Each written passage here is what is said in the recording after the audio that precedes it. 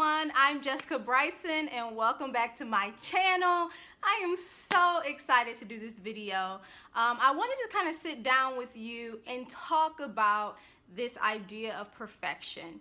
I was actually in a conversation with a sister of mine. Hey Sade, hey boo. And this came up, but you know, the conversation came up, but I have to be honest, this isn't something that I've heard, you know, only once or twice. This is something that I've sort of heard over the course of my life, is that sometimes folks feel as though I have it all together and that I'm perfect, or that, you know, I just do everything the right way. And I am here to tell you, let me be the first one to say, I am not perfect. I am absolutely not perfect. I make mistakes, and sometimes I don't feel as though I have it all together, right? But I can say that I do take the time to do the work to sort of help my life along. So I want to be clear that all of us here walking this earth, whether you're a CEO of a Fortune 500 company or whether you work at McDonald's, we all are made up of the same stuff. We all have the same stuff. Now, how we use our stuff is how we differ from one another. So that should give you a little bit of peace in knowing that, you know what, I have the exact same material as someone else has. They're just using what they have differently than what I have, and now I can learn how to use what I have to get what they have, if that makes sense. So I think there's just this huge misconception when you begin to do spiritual work, when you go to church, when you believe in God, that you're just this perfect person, right? I was not a preacher's kid. I wasn't born into a family where my father and my mother was a preacher, but I was raised in the church, raised in a very Baptist church where we had to wear skirts. You know, you couldn't walk into the church wearing pants. Women had to wear skirts. So it was very conservative, very traditional. I grew up learning how to go to Bible study, usher, sing in the choir, you name it. I was on every ministry in the church, okay? So I definitely learned how to do church, but it wasn't until I became a teenager and matured in my adulthood that I actually established a personal relationship with God, which was totally, totally different. And I have to say that the difference between just attending church versus having a relationship with God is like night and day. There's nothing that can compare. And so I think that I do deal with things differently now. There are certain things that will come my way that if it would have came my way a few years ago, my response would have been a lot different. But that's just because of doing the spiritual work. But I'm not better than anyone else. I'm not different from anyone else. I'm made up of the same things as everyone else. I'm just using what I have differently. So I hope that encourages you. Just use what you have differently. We all have the ability to connect to God and gain peace. And I think that has been the overall lesson of my entire life, is journeying to peace. That is the evolution, or what happens when you connect with God. And as I began to connect with God personally, I had more peace. And as I have more peace that I can give to other people. So I think it comes off as, oh, Jessica, you just have it all together. You just figured it out. No, no, no. It's not me, honey. Because trust me, when someone says something to me, I have the same knee-jerk reaction to give them a piece of my mind. Okay? We all have those same desires, but that's why connecting to God is so important, because when we strengthen our spiritual muscles, and when we reach out to God, and when we call out to God, and when we develop a relationship with Him, He helps us overcome our physical desire to get even, to attack the other person, or to respond to that person in the way that they have come to you. And so what you see is spiritual exercise. It's not I was just born with everything together and I just figured it out. What you see is daily work. It is daily sacrifice, because when you decide to walk with God and have a relationship with God, you decide to sit yourself down. And sometimes that doesn't feel good, because sometimes someone has said something to you and you have a retort, and it's going to be so good when you let them hear it. But then God is going to, kind of nudge you and say in your ear, don't say that. Although it will be physically satisfying to you because you gave them something sharp back and you put them in their place, he's going to say to you, that's not where I'm leading you. That's not where I'm taking you, and that's not who you are anymore. So what I find now is that when things happen to me that I would normally respond to in different ways, I'll hear. And I keep doing this because I don't know how anyone else hears God, but when he talks to me, it's like right here, like in my ear. It's right here. And it's so funny because on Friday I had an incident, and someone upset me, and I had the perfect thing to lay them out. Oh, I'm just gonna say this, and it's gonna get them right. And I said it, but you know what?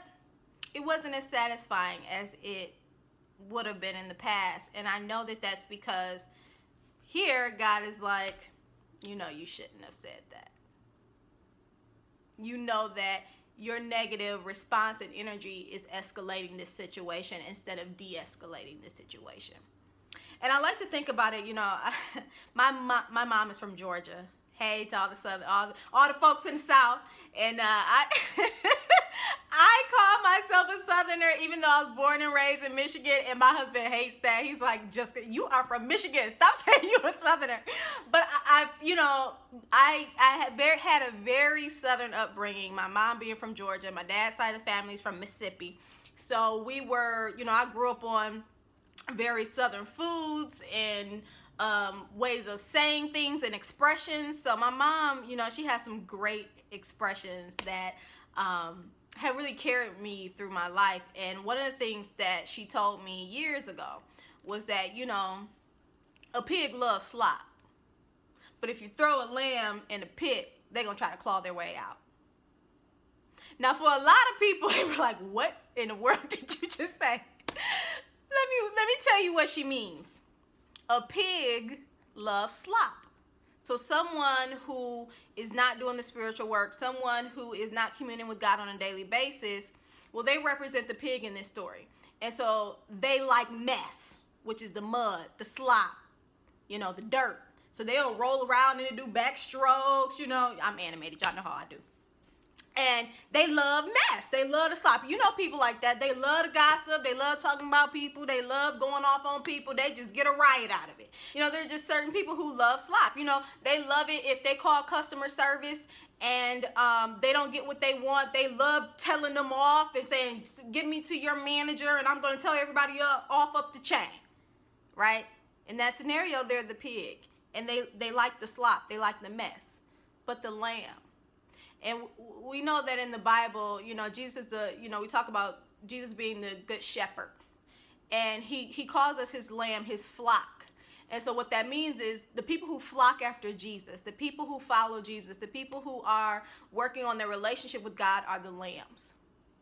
And when you become a lamb and you are thrown into mess, slop, dirt, mud, you are trying to claw out of it. You don't like the mess. You don't like the dirt. You don't like the slop. You want out. And that has really stuck with me because that has been my entire transformation. When I was the pig, and some of us don't realize we are addicted to our mess. We are addicted to gossiping. We are addicted to lying. We are addicted to anger. We are addicted to some of the things that we think we want to get rid of. And that was me.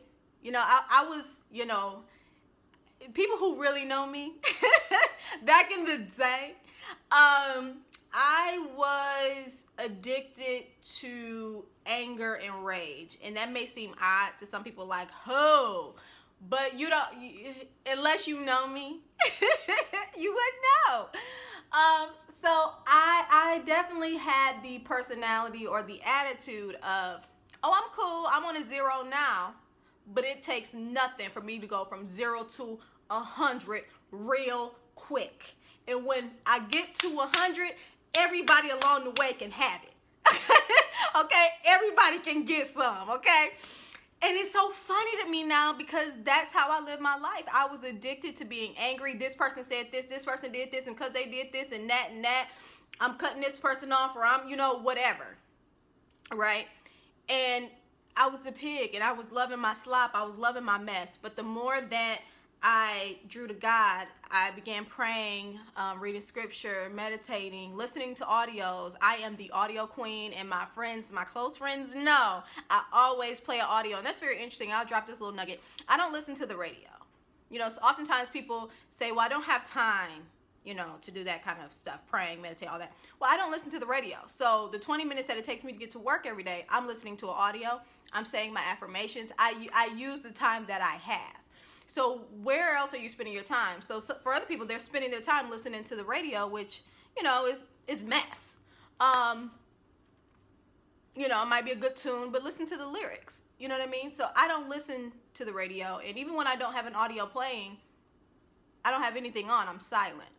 And I like that. You know what I'm saying? So anyway, back to my story. Back in the day, I used to go 0 to 10 real quick. I can still, in the right situation, I can put a stream of curse words together quick. Okay? Okay, so let's just be clear. It's nothing but the grace of God. It's nothing but the grace of God that He's worked on me. He's pruned me. He's changed my desires to where I've turned from the pig to the lamb.